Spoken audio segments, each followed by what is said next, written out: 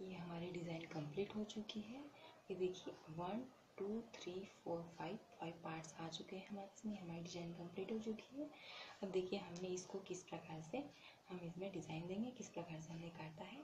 ये हमने कुछ इंचेस में काट लिए हैं। हम इसमें आपको बताते हैं कि हमने इसको किस तरह से काटा है। ये देखिए ये हमने ये टेप रख दी है। ये 6 इंचेस का काट लिया है। और इसके बाद हमारा ये जो वायर आता है याला, हमने इसको लिया है 5.5 इंच।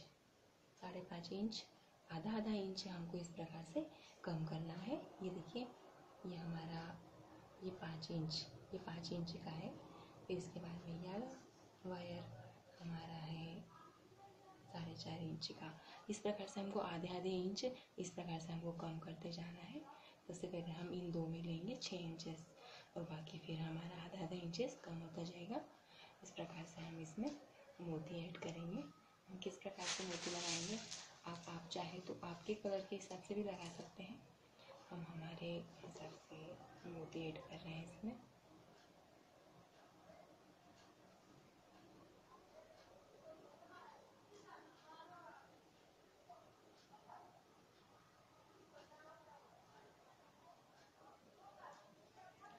पहले ग्रीन, फिर पिंक, फिर ग्रीन। और अब हम इसमें हमने ये येलो लिया था, येलो कलर का बेल लिया था, ये हम इसमें ऐड करेंगे और इसको लाइटर की सहायता से चिपका लेंगे।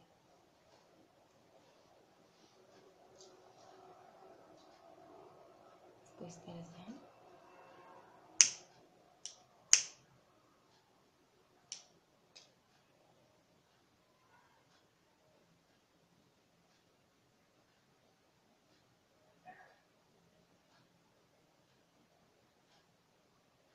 इसको चिपका लेंगे। अब इसमें हम कौन से मोती ऐड करेंगे,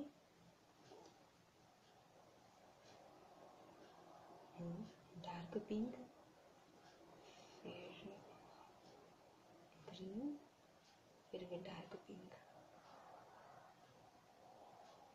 और हम इसमें वाइट बेल का उपयोग करेंगे। हमने उस समय आपको वाइट बेल नहीं बताया था, ब्लू कलर का बताया था, पर हमको ब्लू नहीं अच्छा लगा इसलिए हम वाइट बेल यूज़ कर रहे हैं। आप चाहे तो आपके कलर के हिसाब से ले सकते हैं, आपको जो भी अच्छा लगे।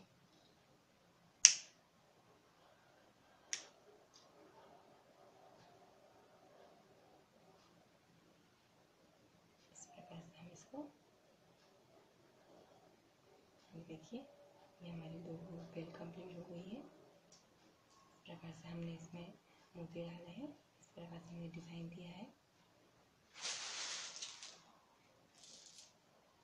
आगे भी हम इसमें पहले ग्रीन, फिर पिंक, फिर ग्रीन और फिर येलो कलर की बेल को ऐड करके हम इसको लाइटर की सहायता से चिपका देंगे। ये इस तरह से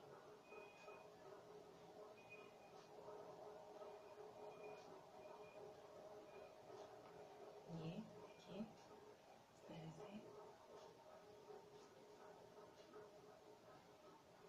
red, pink, sorry green, pink और फिर ग्रीन।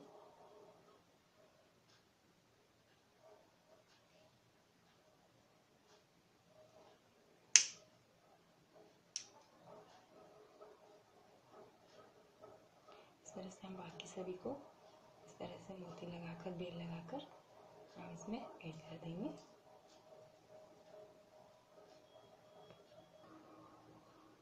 ये हमारे मोती कंप्लीट हो चुके हैं। ये हमने इस तरह से इसमें ऐड किए हैं।